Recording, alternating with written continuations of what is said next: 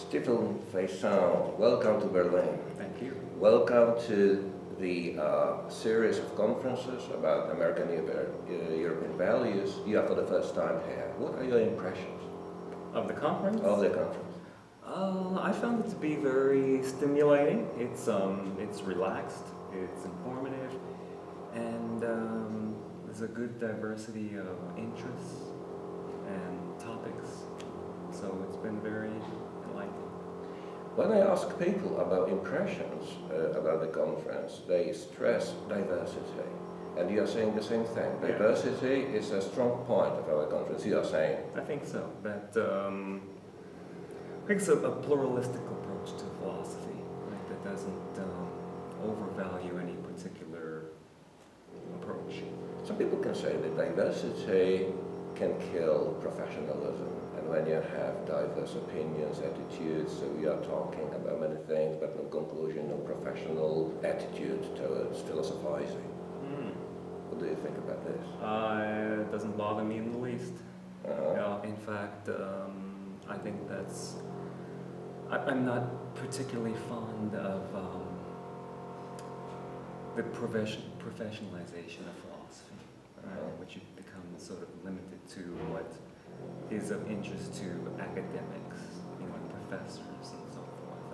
I mean, one of my interests in the conference and in practical philosophy is the sense in which philosophy is part of the equipment for living for people who are trying to find their way in the world and answer, well, if not answer the questions, at least raise important questions that help them live better, understand themselves better. That it ought not to be the province of just academics. So that doesn't bother me at all. You give your presentation today or tomorrow? Tomorrow. Tomorrow. Yes. What will you be talking about? Well, it's called Poetic Justice, Apology Overdue. And it actually takes on, it actually takes its style from Plato's Apology. And it's set in sometime after the Republic. And the premise is that the Republic that Socrates describes has been implemented.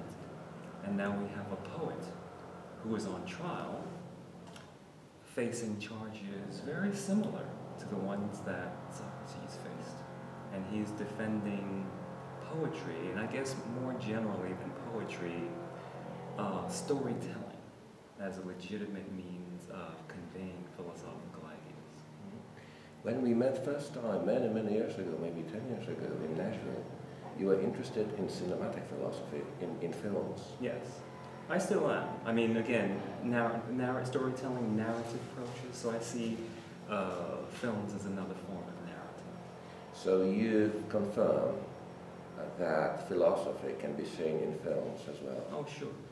Sure. And many people who love films and do not love philosophy, they make a mistake because it goes, these both disciplines can be together. Yeah, I mean, I wouldn't go so far as to say that, or at least I'm not prepared to say now, that every film is philosophical. I'm not saying every film, No. Many films. Yes, but I can think be seen philosophically. Sure. Again, I guess, say issues of identity, for instance, right? We have, I know my first job, we did an identity series with the philosophy club. Because again, the notion is what are the students interested in, not so much what are the academics interested in. And they were interested in this issue of identity, personal identity, the impact of technology on identity, what will the future, if we have artificial intelligence and so forth, what is the status of identity, the human versus the so-called non-human and so forth. So we looked at that in, I think they wanted to watch, and we did watch Blade Runner, for instance. That's a very popular film to get at that kind of thing. Stephen Faison, thank you very much. Well, you're welcome. Glad to be here.